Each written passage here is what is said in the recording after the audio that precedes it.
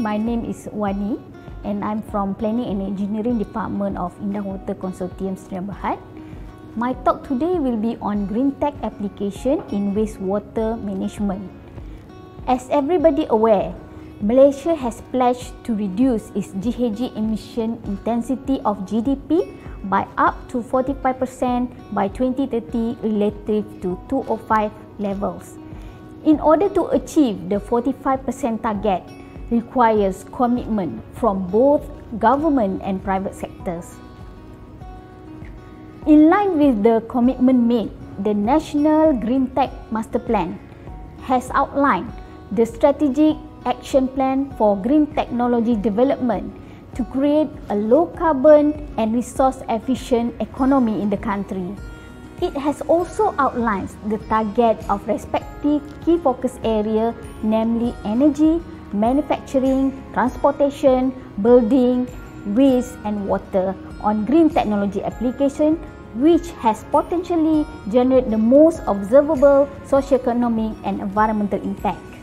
Our wastewater services and businesses falls under primary target of water sector where, as you can see here, by 2030, 100% of sludge to be recycled for reuse or electricity generation and 33% of treated effluent produced to be recycled for reuse.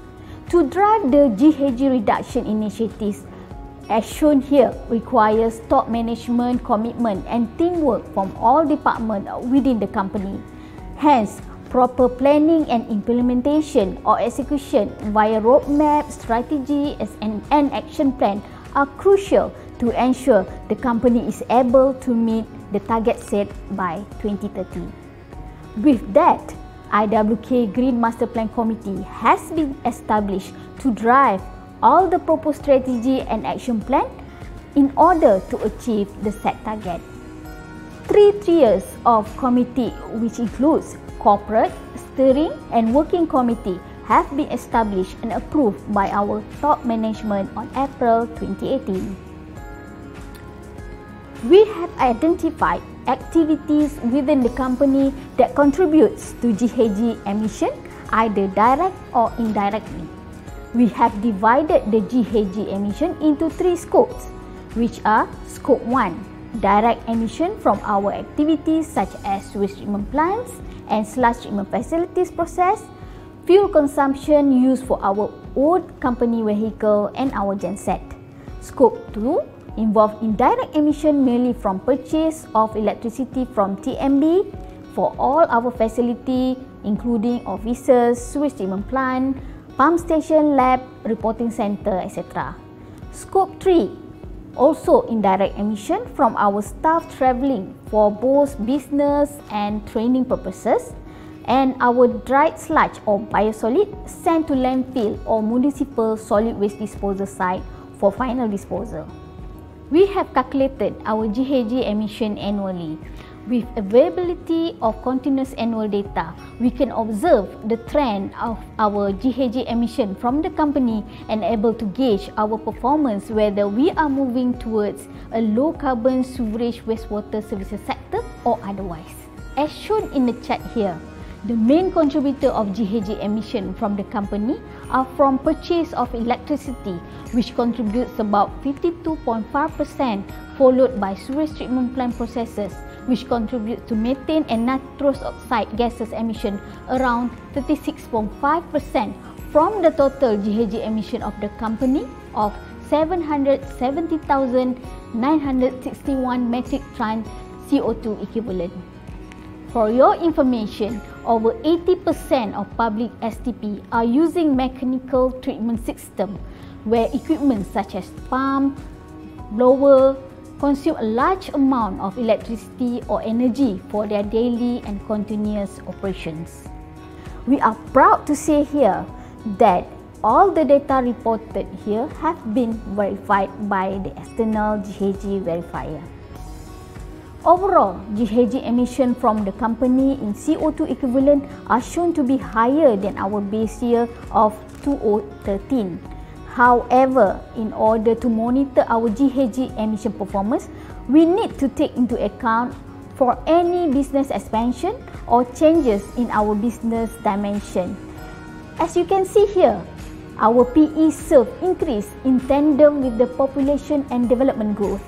Hence, for the comparison and monitoring of the GHG reduction target achievement, it is most appropriate that GHG emission is calculated based on emissions intensity, which is GHG emission based on population equivalent or PE served by the company during the respective year.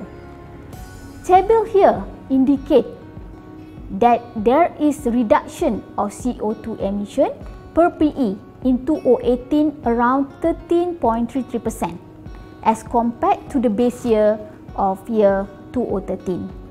In summary, although there is increase in organization growth, which is increase in coverage area of services, increase in numbers of public sewage treatment plant being taken over, increase in numbers of staff, etc., the company still managed to reduce its total GHG emissions intensity over the years.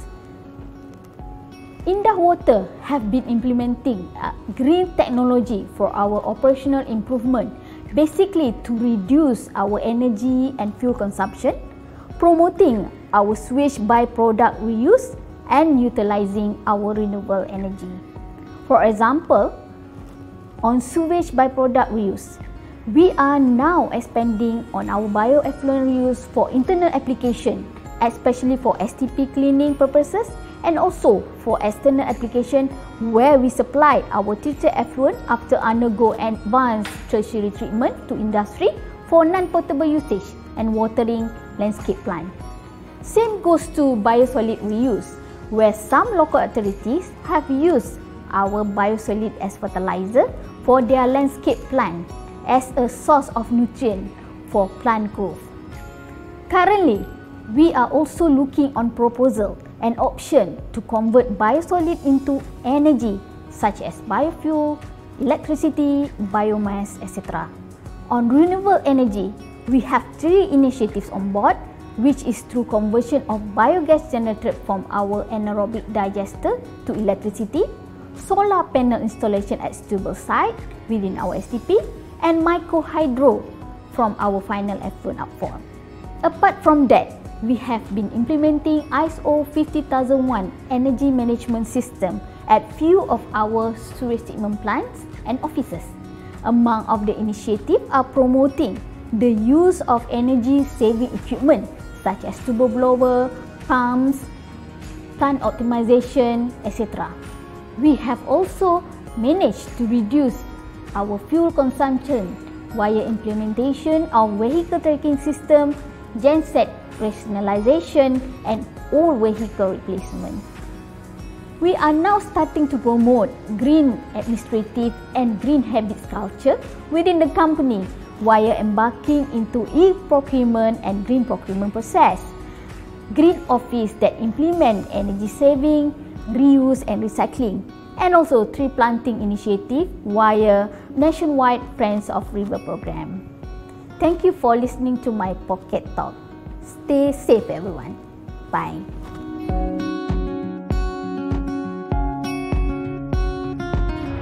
My name is Sibum Piao, Head of Treatment Section at Unit Operation Kuala Lumpur. I would like to talk about applications of Greentech technology at Pantai 2 Regional Sewage Treatment Plant. There are 7 Greentech initiatives implemented at Pantai 2 Sewage Treatment Plant. Greentech application at Pantai 2, number 1, effluent reuse. Pantai 2 utilize advanced treatment technologies to produce reused water that meet quantity and quality for plant operation maintenance. The treatment system is ultrafiltration and reverse osmosis. Approximately 2 million liters per day of reclaimed water is used for dairy plant operation and maintenance, which includes the Sky River at Eco Park, a modern public amenities attached to the plant. Number 2, wastewater source heat system is a new technology using the treated effluent from the plant for cooling the chilled water used for air conditioning at the entire administration building, at the plant and Eco Park. Total water reuse for cooling the air conditioning is approximately 7.2 million liters per day. Number 3, turbo blowers. We are using turbo blowers for aeration system. It is one of the most cost-efficient blower available in the market, saving of 30% power in comparison with a conventional blower. Aeration costs constitute approximately 50% of the total energy utilized at the plant. Number 4, aquatic skylight. Pantai 2 sewage treatment plants has 3 layers of maintenance platforms, require electricity to lighting up the maintenance area for daily activities.